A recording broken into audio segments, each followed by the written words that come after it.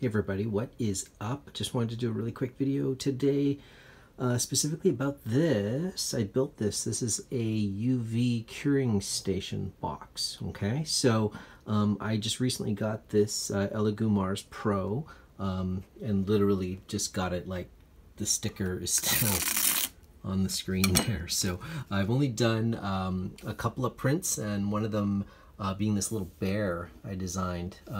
It's for my wife's school that she teaches at, and it's their school mascot. So I thought it'd be cool to make those, maybe cast up some copies, and you know, I don't know, maybe they can be used for like a fundraiser or something like that. But it just came out of the resin printer over here, and I've washed it and took off all the supports and everything, and then I'm about to cure it. So just talk about this box for a second. So I thought about just getting the light and the nail station and all that kind of stuff, and then I saw some cool designs online, and then I thought, you know what, I could probably make something pretty simple. So I've seen the ones with the paint can, seen the ones with using the IKEA box, and I thought, okay, well this might be just sort of a quick fun project. So what I did was I had some melamine shelving, and it's 10 inches wide, or sorry, well, it's 10 inches wide in the front, 10 inches deep, and it's 16 inches tall. Okay, there's a reason for that, which is in the future I want to get an Elegoo Saturn.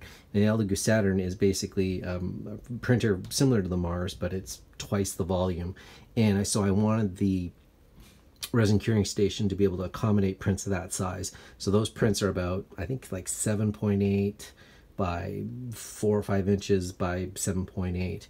And so all I did was I took into account the UV lamp that I got, which is about 2¼ inches tall. So it's this 50 watt, whatever, you know, 400 rated UV B, A, I can't remember, UV black light I got off Amazon. And it just basically, I cut a hole, I cut all this wood out, so that, again, it's like a 10 by 10 box. And then, so then I can actually take this lamp out if I want to, because I want to do some experiments with like brushing, you know, UV resin on 3D printed armor parts and that kind of thing, and seeing if that works as a coating. So easy to remove if I want to take it off. If I want to use it for a party, I can still do that. And then the cool part is this drawer. So it's instead of swinging out, it basically slides out like a filing cabinet. Okay, so you can pull it all the way out. There's my little solar powered turntable there. I'm going to put my print inside. Okay, little guy right there. I'm just going to slide this up a little bit, and then you slide it back in. Oops, it's stuck. Oh, there. Okay, slide that back in, and then there's a switch back here that turns it on. You'll see it come on. There it goes. And the cool thing about that, you know, they're just these really cheap, like $10, what do you call it, like little rotating turntables, and they're kind of made for like jewelry displays or little toy displays and stuff. Same thing, you can find them online.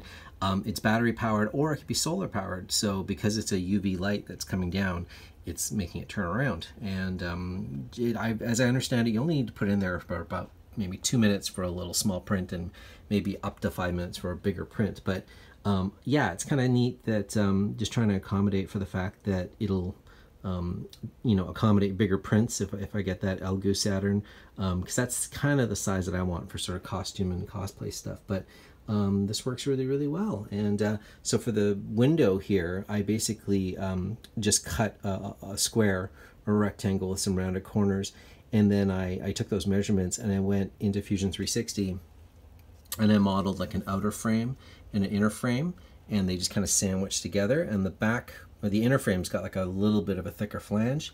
And then I got a piece of, I was looking for colored acrylic and I couldn't find any. So, but what I had was I had an acrylic picture frame. You know, it's one of those ones that just like leans on your sits on your desktop, and it happened to be almost that exact. It actually was almost that exact size. It was about just like 1/4 inch wider than this plastic frame, and I put a piece of car window tint film on the back, and it's actually a high rated UV whatever protecting one for you to put in your car. So I thought, okay, well that will make do for now, and it's probably just as safe as you know, the acrylic covers on resin printers. So anyways, I hope you enjoy that.